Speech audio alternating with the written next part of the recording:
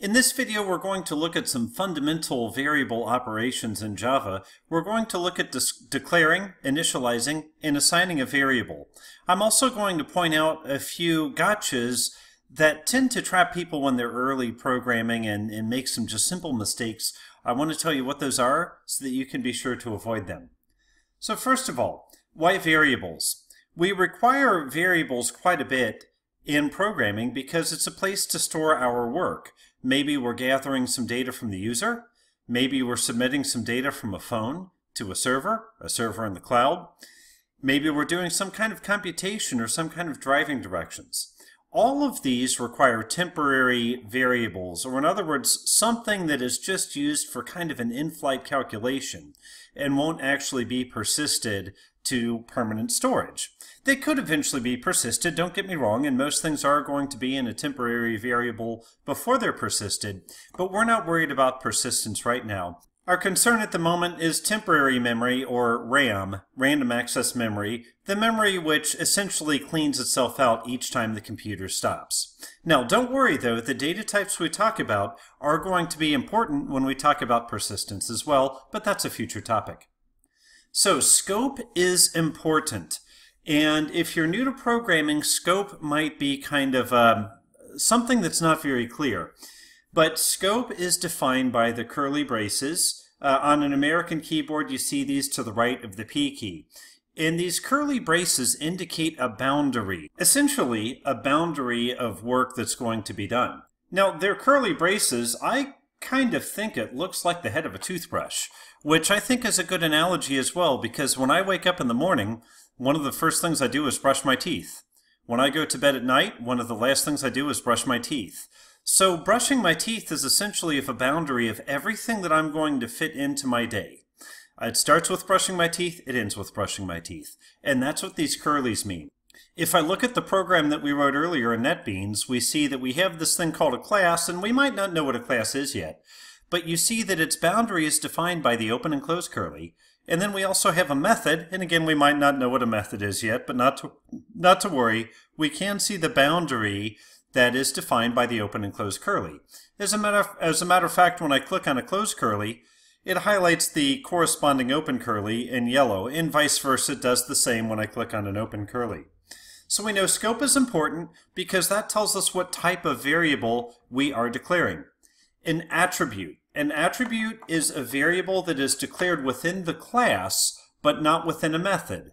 In other words, this is a method, this is the class. So an attribute could be defined pretty much anywhere where I've highlighted here. We wouldn't define it in the Java doc. So anywhere I've highlighted here. In theory, it could also be where I've highlighted down here. In practice, these attributes are typically defined at the very top of the class. Now, I will say that we call them attributes, but there are other acceptable names like field or member variable. Depending on when you learn Java, we've used different words to describe this type of variable, but they're all the same. A parameter variable is a variable that's inside of a method signature, like the one that we see here, string args. Now here again, if we don't know what a method is yet, that doesn't make a whole lot of sense. But just remember this. A parameter variable is in between the parentheses that make up a method. When we talk more about methods, that will make a bit more sense. A local variable is a variable that is declared within a method, like so. So a local variable is declared anywhere within this open and close curly for a method. It could also be local to an if block or a for loop. We don't know what those are yet, so don't worry, but again, we'll get to those in a bit later. Now, careful here. The only place where we can declare any kind of variable is within the class itself. In other words, within the open curly, closed curly that I've highlighted here in this snippet. We simply cannot declare variables above the class or after the class. That's a pitfall that I see many times for new programmers. Someone might say, oh, okay, well, int age equals 40, like so. You see it doesn't belong there because it's outside of the class. So when declaring a variable, make sure that you are declaring it inside of a class or inside of a method or even inside of a method signature, but it simply cannot be declared outside of a class. Note it will give us a red line. The right thing to do when we have a red line is to stop and fix our issue. Okay, Vocabulary. So different vocabulary applies to variables. Declaring a variable is something that we do only one time, and to declare a variable we need a name and a type. Although actually those go in reverse order. It would be a type and then a name. One of the types that we can have is int, which is a whole number type. So you see int age, that is a variable declaration. I am declaring the variable age, and that's a name that I just made up, and I'm saying it is type int. Now we'll get into data types in a separate video, but data type simply says, okay, we have Brandon's binary calculator that we saw in a previous video. We know that we can use a set of zeros and ones to come up with some kind of number, like if I put, let's see, if I put the 1 here, that'll make 150, 151, just like so. If I put a 1 in the 8, it will make 151, 159. And so the data type simply says, how do we interpret that 159? Is it a whole number? Or is it a key that takes us to a map of numbers to letters so we can figure out what letter corresponds to that number? That's what that data type means. Okay, so declaration means we have type and name. Okay, and we go back and we see that assignment means we're assigning a value to this variable. So I can say age equals 40 again. That's an assignment. So let me go ahead and say declare, and then we'll put a comment that says assign. Now, can I assign a value to a variable multiple times? And the answer is yes. So I'm going to do a system out print line, which says age, and then plus age. Now you might say, gosh, what's that? Well, we've seen this in a prior video, but system out print line just means print something to standard output. You see something funny here where I've taken something in quotes. That means just print what is inside of those quotes literally. Then I have a plus, and then I have my variable age. It doesn't mean we're adding things together. It means we are printing what's between the quotes, and then we're printing the value of this age variable. So let me go ahead and run this before I continue. So we'll go ahead and choose run. And let's see, we should get a message down here when we run that says age 40. And sure enough, that's coming from here, age, and then the value of 40, which is what we see here.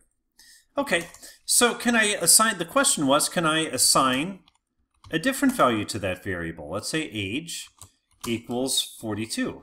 Yeah, I'm allowed to do that, no problem. A variable can be reassigned an infinite number of times in the life of that variable. So if I run, we'll see now we'll have two similar lines, age 40 and age 42, both using the same variable. And I said that we can assign a different value to a variable over time as many times as we want. That's why it's called a variable, because the data inside of the variable varies. Or in other words, it can change. Okay, so assignment we can do as many times as we want. An assignment can even be a mathematical expression. We could say age equals age plus 3. And if I run the program now, remember that's assignment, not equality. It's saying take what's on the right, perform that calculation, assign it to the variable on the left. So if I run now, we see age 40, and then 40 plus 3 is 43. So age 40 and age 43.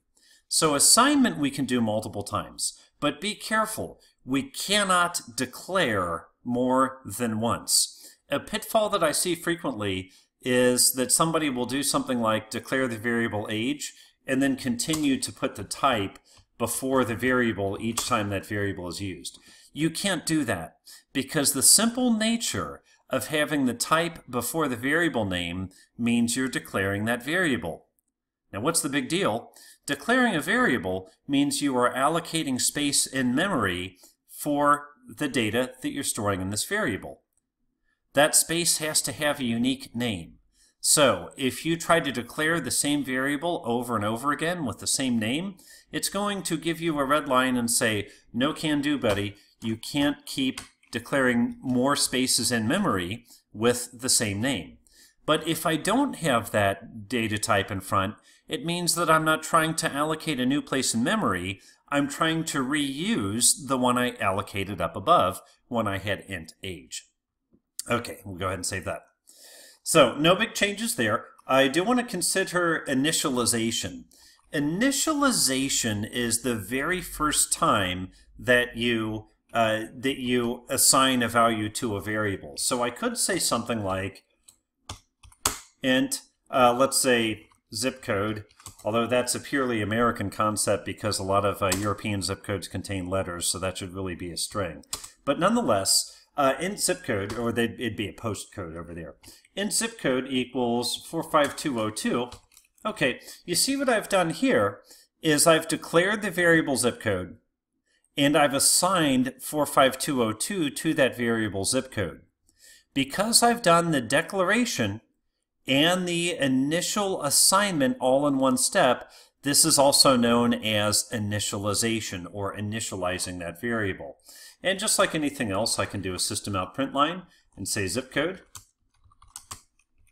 Zip is actually an acronym, and then we'll say zip code. Now zip code C, I'm tempted to make that an uppercase C. I really feel like that should be an uppercase C. And by the way, note that it is case sensitive. So if I have a lowercase c here, an uppercase C here, it tells me cannot find symbol. Cannot find symbol means I'm trying to access a variable that has never been declared before. And if you're looking at this, especially as a newer programmer, you might say, I don't understand. It's zip code here, it's zip code there. What's the difference? Well, Java is case sensitive, so we have to make sure that the case is exactly the same when we declare the variable and when we wish to use the variable. By the way, I said it is an acronym. Do you know what it stands for? Zone Improvement Program. So zip code 45202. There we go. So that's declaring and initializing a variable. Also, we took a look at assigning a variable and using some mathematical computations for assigning a variable. Okay, declaring a variable, we know we need the type, and then we need a name. So the type can be any one of 8 primitive types that we'll talk about in a separate video. Those are byte, short, int, long, double, float, boolean, and char, C-H-A-R, char. We can also use a string, which is kind of a special type, one that represents multiple letters or numbers. And then we can also use a class. We may or may not know what a class is right now, so don't worry about that if you don't know what it is. Now for the name has to be unique. And that's why I say you can only declare a variable with a given name one time. You cannot declare it more than one time with the same name. The name needs to be made of letters and numbers, and the underscore, we typically use the underscore only in a special type of variable called a constant. Usually the first character of a variable has to be a letter.